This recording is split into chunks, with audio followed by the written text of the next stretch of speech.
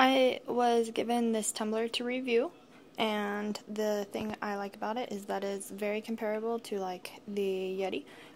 We have a Yeti and an Arctic tumbler of the same size, and it's got the insulated walls, and so I did my own little comparison, and while the Arctic stayed the hottest, this actually stayed warmer than the Yeti did, which was really nice.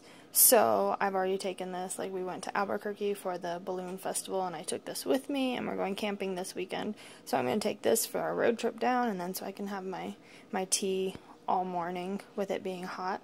I've also done it with cold beverages too, and it doesn't even get warm. Like, I left it in the car for 3 days not thinking about it, and it was still really, really ice cold. The other thing I really like about it is both sets of lids.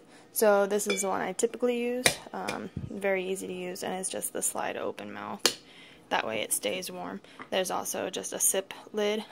For me, I like this one because I am a teacher, so I need to move around a lot, and if I'm carrying it with me, I don't want it to spill.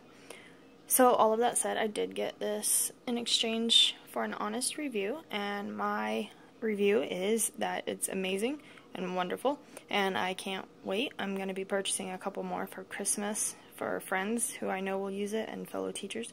So you can find the link in my blog and how to purchase it, but I highly recommend it, and go get one for yourself.